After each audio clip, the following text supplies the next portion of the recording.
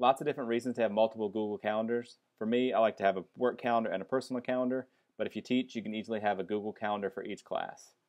To create a new calendar, you just want to come over to the left-hand side where it says My Calendars, look for the little drop-down triangle, and click it. Here you'll get an option to create a new calendar. Alright, this screen has a place for you to put a calendar name, description, location, time zone, and sharing.